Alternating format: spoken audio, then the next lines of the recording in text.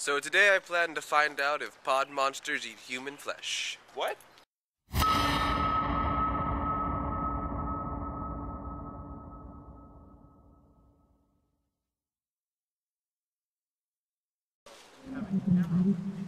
Alright, Paul, this is where we're gonna leave you.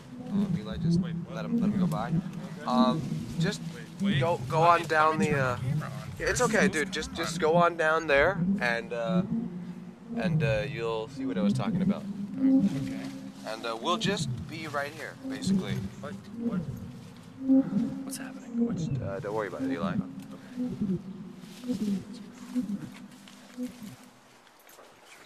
Should we tell Paul we're going or? No, don't tell. What? Don't tell. Just go. Alright. What? I can't hear you. What'd you say? We're kind of bad ditching him. Why are we ditching We're not. I mean, he's gonna be fine. Okay. Oh, dude, Eli, do you have $1? Yeah. Why?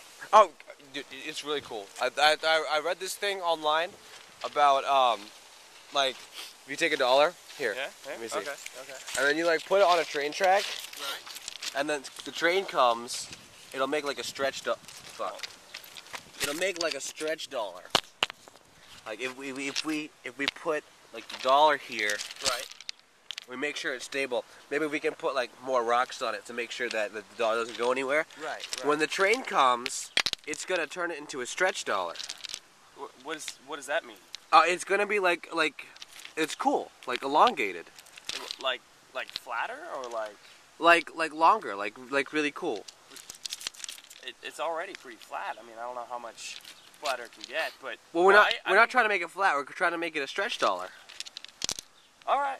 I mean, I haven't been here for long, so I assume that you're right with this. So. Oh yeah, definitely. It's really cool. I read it on like popular stuff to do at Railroad Tracks magazine. Oh, they have a publication for that. Yeah.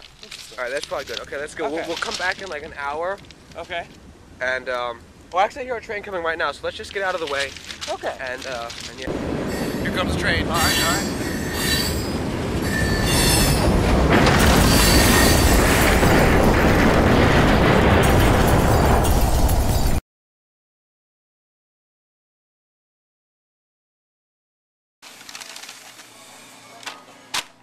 Got me some substance. You share it? You got your blue water. Yeah, I don't trust the fucking. Ow!